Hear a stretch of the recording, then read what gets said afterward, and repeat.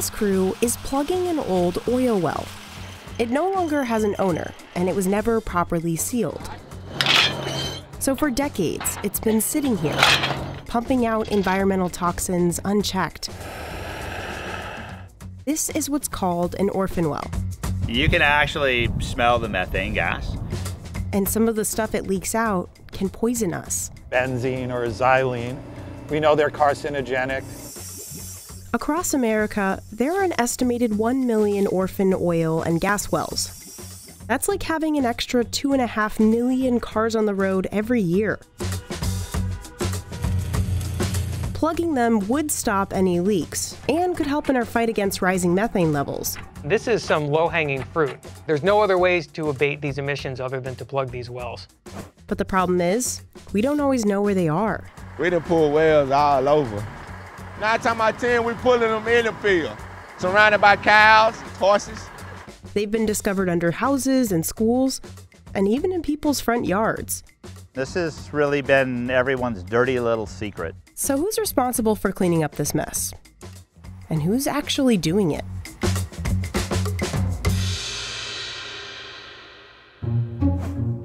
Nowadays, when companies are done with a well, they're required by law to plug it, essentially fill it with cement before abandoning it. But Americans have been drilling for oil for over 150 years. Before there were any regulations of any kind. So many early operators before 1950 would simply fill the holes with sand, cannonballs, or trash. Throwing down telephone poles, rags, trash, whatever, just to jam it up. Curtis Shuck is a retired oil exec. For the last 3 years, he's been plugging wells across the country with his nonprofit, the Well Done Foundation. We joined him on a well hunt in Louisiana. Here, he found an orphaned one right next to the bayou. If you didn't know what you were looking for, it'd be easy to miss. Look at this crazy, beautiful ecosystem that is right next to this, this legacy well here. This water inundates this whole area. This goes underwater. And because the casing integrity has been compromised, it starts to bubble gas up around it. Today, it's harder for a well to become orphaned, but it still happens, especially when there are downturns in the oil industry. Usually it's because operators have gone bankrupt. So there's no responsible party left to plug the well. So they fall to the state. They become a ward of the state. Similar to an orphaned child. And states often don't have the funds to keep plugging them all. I just couldn't believe my eyes that, in any universe it would be okay to leave something like that behind, to walk away. To plug these wells, Curtis hires local guys that work in the oil industry. And they use the same gear to plug wells as they do to drill them. This truck right here is made for the fixed wells. 9 times out of 10, we're gonna have to have a water truck, a cement truck, and a rig. His team's plugging 75 wells in Louisiana over the next few years, like this one in Caddo Parish. It's typically a 2-day process, beginning with the tubing that runs the depth of the well.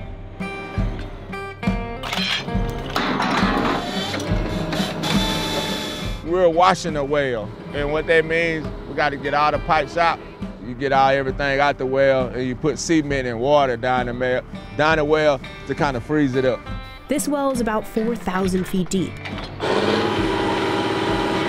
So Terrence and his crew will spend most of the day pulling out and stacking pipe. Usually, the pipes won't go to waste. Some of them will get sold. If not, they'll get recycled. The next day, the crew returns to plug the well. First, they have to flush down high-pressure water to clean out the hole. Then they add cement. They stop all the oil and they stop from putting another well there. We've got cement to the surface. The methane emissions have been stopped. They cut the well off 3 feet below the surface. We'll weld a monument cap on the top, and then we'll restore the surface area like we were never even here.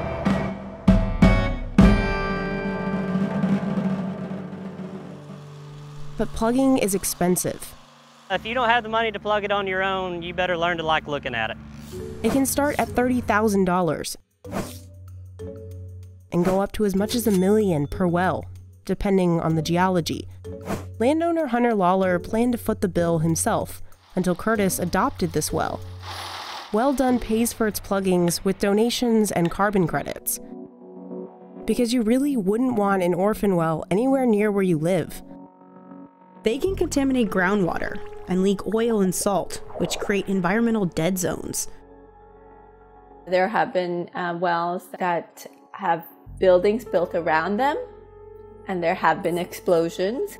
The methane wells leak out is not only 84 times more potent than CO2, it's also flammable. 24 people were injured in 1985 when a Ross Dress for Less store blew up in LA. It was sitting on an abandoned well leaking methane. Smaller explosions have also happened in nearby Marina del Rey, Colorado, and Pennsylvania.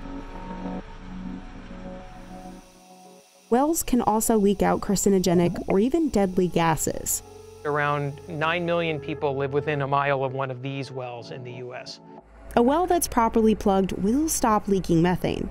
Except we don't know where to find all these orphan wells, so they could be releasing all this bad stuff and no one would know. Sometimes all that marks a century-old well bore is a tiny pipe or well casing, which nature can swallow up over time. To start trying to locate them all, Adam and Mary used state data to develop this map. So far, they've recorded 81,000 documented wells and identified hotspots in the South, Appalachia, and California. But that just scratches the surface. There's probably hundreds of thousands of undocumented orphan wells that we just don't know where they are. We don't have records. Curtis and his team have focused on Louisiana since 2021. This has been a huge part of this economy. Little wells in people's front yards. He first starts in state databases to get a general location of a well. Oftentimes the coordinates of a well are not, they're very approximate. It's a ground game. Probably walk about, anywhere from 5 to 10 miles a day. That's what he calls wildcatting. Then he has to determine if the well is a super emitter, emitting more than 22 pounds of methane an hour. That's the case with one he found in the woods behind someone's house. This well is particularly bad. You can actually hear the methane coming out. Yeah, isn't that crazy?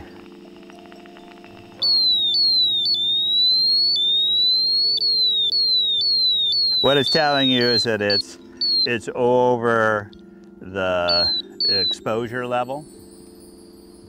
And on this camera, you can see the methane.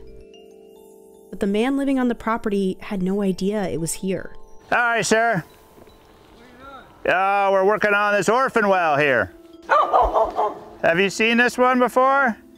I didn't know that one was there. Yeah, here, come and check this one out. Check this out. Can you hear that? Oh, yeah. Yeah. Curtis adopted this well and will plug it just like he did with the one up the road. But even after it's been properly closed, there's no guarantee a well will stay that way. Across the country in California, earthquakes can reopen plugged wells. Wells that are drilled through faults are going to be impossible to permanently seal. Ira Leifer runs Bubbleology, a company that measures air pollution to hunt down the biggest leaks. He installed a bunch of air monitoring instruments on his truck, Sister 2. It has A greenhouse gas analyzer, ozone, nitrogen oxides. We have one GPS directly at this point. If you don't know where you are, you really don't know anything. That's both philosophically true as well as scientifically. This gives a picture of the atmosphere above us as we drive. Ira says his monitors are so sensitive, We're able to see really small plumes, even miles distant. As he drives around, he picks up plumes from abandoned wells throughout Southern California, like under homes in fancy La Brea, or here in Kern River. Right now we're once again in areas of active oil production on all sides. We see elevated methane. When his instruments pick up a plume, he pulls over and takes an air sample. When we're ready to collect the sample, we crack this here just a little bit. It's not filling too fast. So today on our pass, we saw 14 ppm methane. That actually is one of the highest values that we've seen on land. Ira then passes his findings to colleagues at California government agencies. So what is the government doing about it all? Well, for the most part, it's left to the states to deal with the problem. Most states launched plugging programs in the 80s and 90s and have since sealed thousands of wells. But those programs have barely made a dent. Pennsylvania alone still has an estimated 200,000 unplugged orphan wells. States were woefully underfunded to address this project. So in 2021, Senator Ben Ray Lujan from New Mexico and Senator Kevin Cramer from North Dakota introduced the ReGrow Act to address this problem on a federal level. It passed with the infrastructure bill signed by President Biden the same year and earmarked $4.7 billion for well pluggings. You're going to see funding go to the states where we know that there's probably the most orphan oil and gas wells across the country. The money will also get distributed to the Department of Interior to plug wells on federal lands. An allocation specific to orphaned and abandoned oil and gas wells on tribal communities and pueblos. Even if it all goes perfectly, though, the act will only address documented wells. And that's less than a fifth of the orphan wells that might be out there. It's a tiny down payment on bringing our infrastructure to where it should have been 10 years ago. I'm not saying it's not enough, but it's not enough. In the last 7 years, hundreds of oil and gas producers have declared bankruptcy. So as these companies struggle, more oil and gas wells will go idle. And as we wean off gas and oil for more renewable energy, Millions of wells are going to be abandoned in the next couple of years, so this is a serious problem. one solution is to get the oil and gas industry to front more of the bill, so that the cost doesn't have to be borne by the taxpayer. But Ira says we can't put all the blame on drillers. The reality is, we want to live a life where we don't shiver all winter, to live in a place where we can move around with cars and airplanes. This all requires petroleum. So while we're still dependent on oil, Curtis and his team will keep plugging away, one well at a time. We keep getting further and further behind. It's time to stop talking. It's time to roll up our sleeves and get to work.